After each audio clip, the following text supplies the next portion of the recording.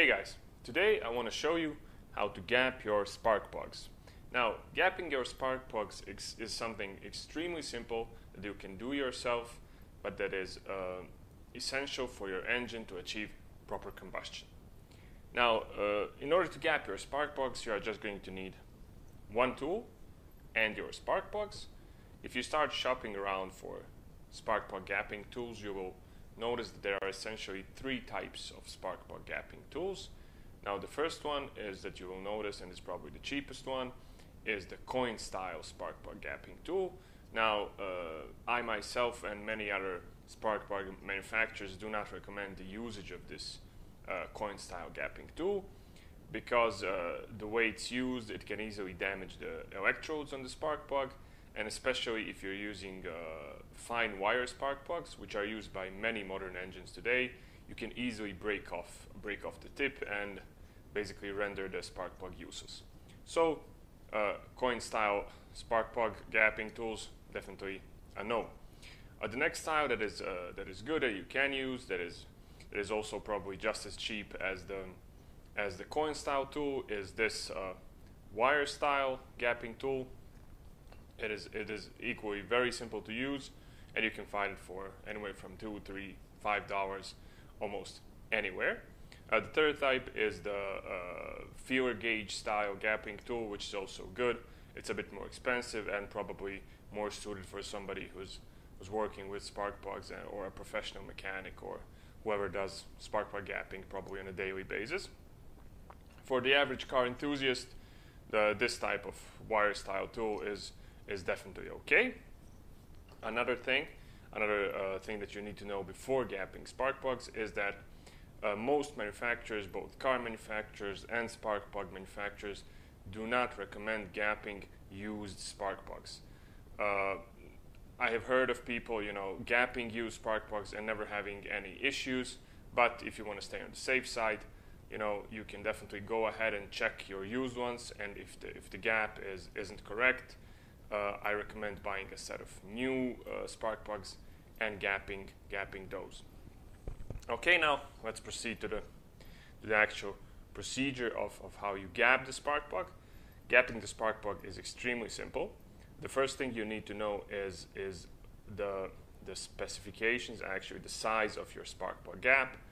To know that, you need to consult your service manual. Once you know your spark plug gap, all you do is you use these measurements on the tool. You have them both in inches and in millimeters. And once you know the size, you use the gauge and you insert it carefully and gently between the electrodes and adjust accordingly. Now, for example, let's imagine this spark plug needs to be gapped at 1.2 millimeters. As you can see, this fits just right and it's perfect. But for example, if the gap would need to be 1.52 millimeters, you can see that does not fit. Now, adjusting the gap is done by these parts of the tool. Adjusting is again very simple. You insert it here and you simply bend the electrode to open the gap. And as you can see, we can now use the 1.52 gauge, which fits neatly inside between the electrodes. If you need to reduce the gap, reducing the gap is even simpler. You simply press gently onto the tool and reduce the gap. Now, for my engine, my 4AG 16 valve engine, the gap that I need is actually 1.10 millimeters. Now, if you take a look at the measurements on my gapping tool, you will notice that actually there is no measurement for 1.10 millimeters. Now, in that case, what we are going to do is we are going to get a set of feeler gauges and use the appropriate gauges and insert them between the electrodes to make sure that the gap achieved is actually 1.10 millimeters. Another important thing to add is that in case you have modified your engine and increase its horsepower output, you actually need to reduce your spark plug gap. Now, why do you need to reduce? Because, for example, if you increase the compression of your engine or add a turbocharger or a supercharger, the air-fuel mixture inside your combustion chamber becomes denser. And the smaller spark plug gap is needed to ensure ignitability of such a dense air-fuel mixture.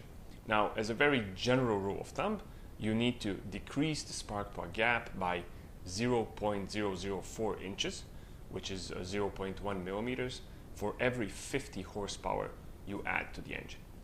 So that's pretty much it when it comes to gapping spark plugs. Definitely a very simple procedure that's going to ensure your engine is running at its optimum performance level. So thanks for watching, subscribe for more, and see ya.